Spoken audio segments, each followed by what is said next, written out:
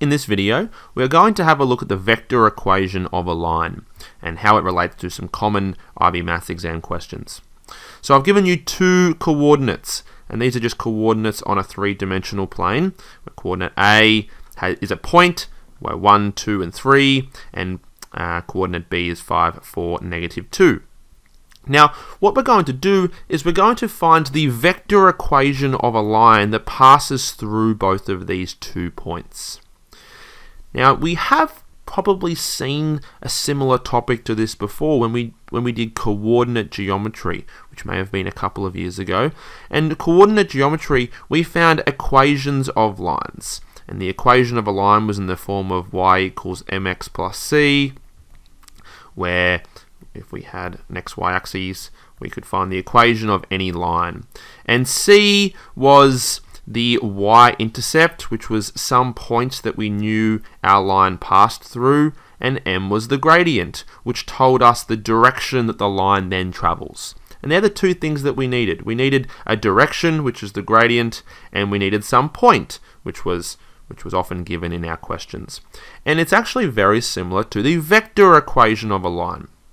So the vector equation of a line, the general formula, which is given in our formula booklet, is this one here, where r equals a plus tb. And it's very similar to y equals, I'm going to put the c first, c plus mx. Notice that c was some point that our line passed through, and a is actually going to be a position vector that our line passes through. And I'll explain what those will be. And in our coordinate geometry equation of a line, x was some variable, which is the same as t, and b was the direction, the gradient, and that's what actually b is. It's the direction vector. Direction vector. So there's a lot of similarities between these two, because it's actually the same. It's the equation of a line, just in a vector format. Okay, so these coordinates, they actually can also be written in position vector form. So the position vector of OA just means what was the journey that we had to go through to go from the origin, which is 0, 0, 0, to point A, and that would just be 1, 2, 3. We know we can turn a coordinate into a position vector quite easily just by making it a vector form. So OB would be 5, 4, -2. So if we want to find the equation, the vector equation of the line that passes through A and B, we need two things. Some position vector, so it's some position that our vector will pass through, and it will pass through both A and B, so we can choose either OA or OB. And then we need a direction vector. And to find the direction vector of a line, it's just going to be the vector from A to B. Because if we think about what A and B are in space, A would be some coordinate here, B would be some coordinate here, and the direction would just be the vector A to B, and then multiplied by some length, some variable t, which means it can go this way or this way across the line.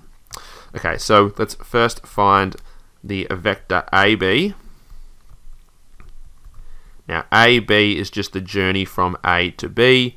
Now you can use your vector addition and subtraction here by going OB minus OA, and we can solve for that.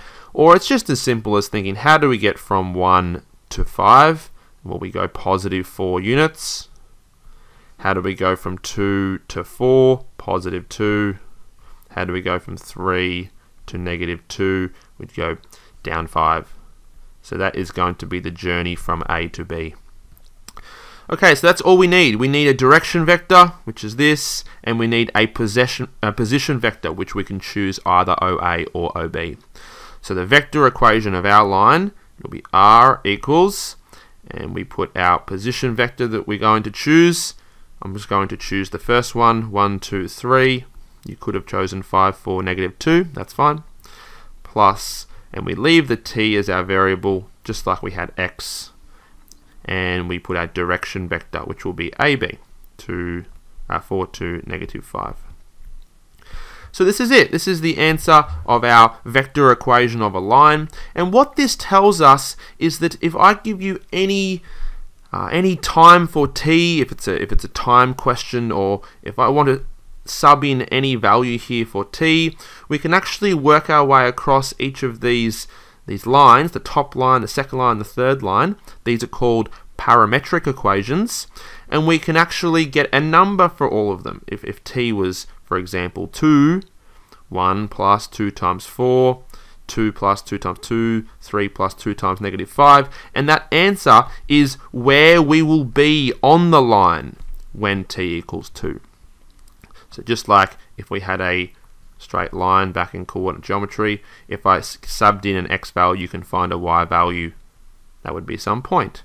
And it's the same thing here. If you sub in a value for t, you will find where you are in space on our vector equation of a line. So this is just a brief introduction. I think this topic does start to make more sense once you practice more questions. So try and practice a few questions where they have vector equations of lines, and then we're going to start having questions where these lines may intersect with each other. You might have two lines and they intersect at a certain point, and those points are very interesting. Okay, good luck.